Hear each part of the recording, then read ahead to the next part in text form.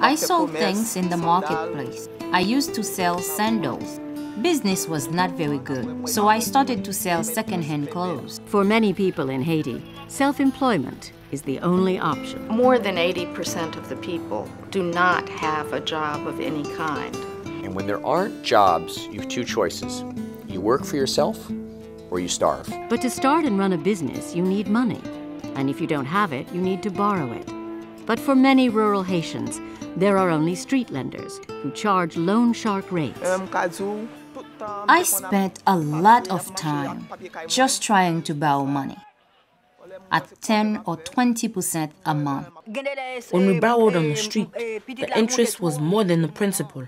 It is a trap that keeps people poor the world over. Odette Eloy, a single mother with 3 children, was one of them. I lived in a shabby old house. I couldn't buy the things I needed. I couldn't even feed the children. But Odette found a solution. I heard that Fonkoze lends money to small vendors, so they can work hard and save. So I joined a group along with a friend. $75 was the first loan.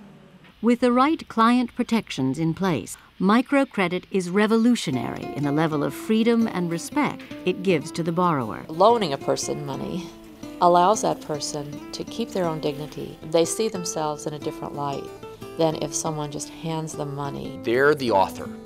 No one is doing them a favor. They're taking what should be the right of any business person, which is financing for growth, and they're making it happen. My first loan was for $40. I started a business. Then I bought a piece of land. Now I have reached the $1,000 loan level. It has helped us gain assets and send our children to school. It has done so much for us. We buy animals, we eat, we give thanks to God.